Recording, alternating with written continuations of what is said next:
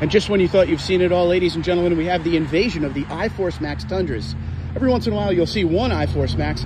How about 3 of them all came at the same time? Windchill Pearl 1794 TRD Off-Road, Blueprint Platinum, which looks absolutely beautiful, and Celestial Silver Metallic in the Platinum trim, which I think this is the best color combo you can get.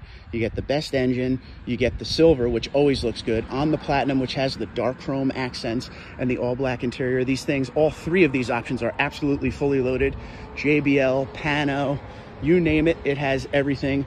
Auto leveling premium headlights, and you have the drop down steps, automatic, one for the doors and one for the bed there.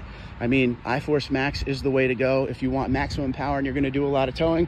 Which one would you take home here? 1794 with the off-road package or the 2 Platinums? It's very hard to choose. They're all beautiful.